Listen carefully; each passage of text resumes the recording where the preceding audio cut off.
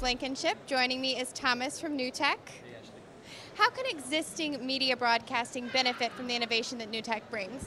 Well, this is actually a question that we get a lot from our existing customers and our existing service base.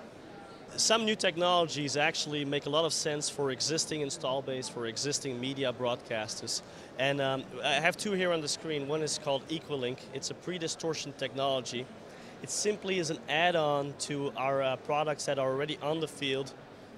They basically are giving an extra level of security or an extra level of throughput for broadcasters, a better service, and more channels that can be added. So with Equalink pre-distortion, we can add up to 10% more channels, more throughput, or have a 10% better reliable service in an existing platform.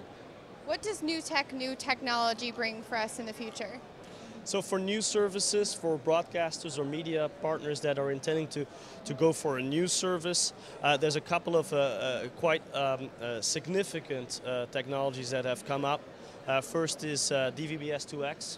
DVB-S2X for broadcasters can give up to 37% more efficiency, maybe 20% for new DTH services that are coming up, and up to 50% or more for professional applications.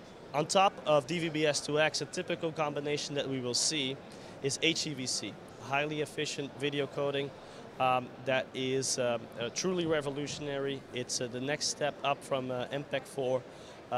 And we see potential of 50% improvement in compression with HEVC. So it's great to see that we can have new technologies for both existing install base as well as stack all the great new technologies for new services on top of each other and dramatically improve those services as we have done before with S2, HD, and MPEG-4.